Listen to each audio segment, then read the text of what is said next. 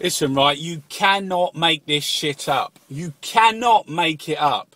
The two policemen, the things I've heard this morning, the two policemen who was involved, the two commissioner and the deputy commissioner, Stevenson and Yates, they had to resign because of their involvement in the hacking scandal, because it was found out they was in the pockets of News International and had been covering up the hacking of dead children's parents' phones, amongst others, criminal fucking activity, who swore an oath, wore the badge of the police, got paid off £500,000 in a bonus to fucking, before they leave. They got their pension for life and they give them a fucking bonus. And they was able to resign with no criminal fucking prosecutions. What?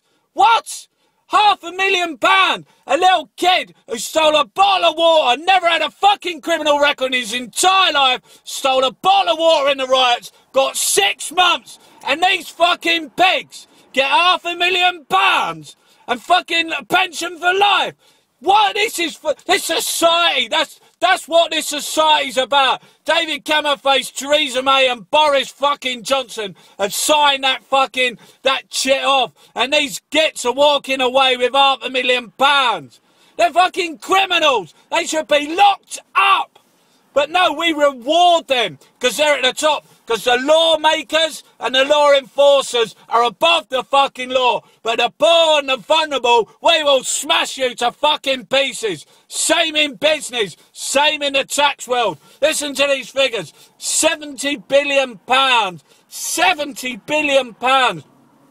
Fat cats. Tax avoidance, 70 billion, 1.6 billion pound fucking benefit scroungers and benefit cheats, but 16 billion goes unclaimed. Whose fault? Who's doing it? It's the fucking poor. It's the poor little girl who's got 3 kids and a fucking cleaning job, who's earning a bit of extra money off the benefit, who's fucking getting smashed, who's going to prison and leaving her little kiddies in care.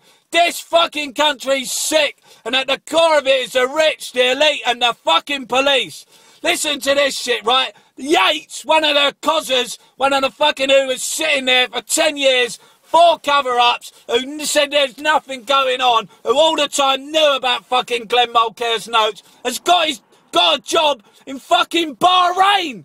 Fucking Bahrain, where they're torturing the fucking poor innocent protesters who trying to fucking have a voice. They're burying them, they're killing them. He's gone out there, probably with some of David Cameron's fucking weapons, some of his tear gas and his electric batons that leave really bad scars. But oh, the news this morning gets fucking worse.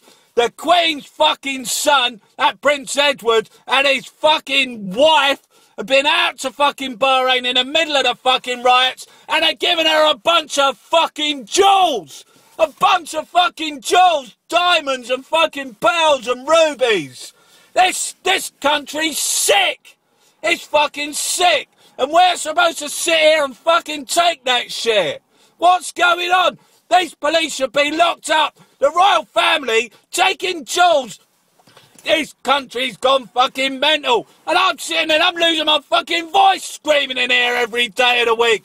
2012, nothing's fucking changed. They're all fucking at it.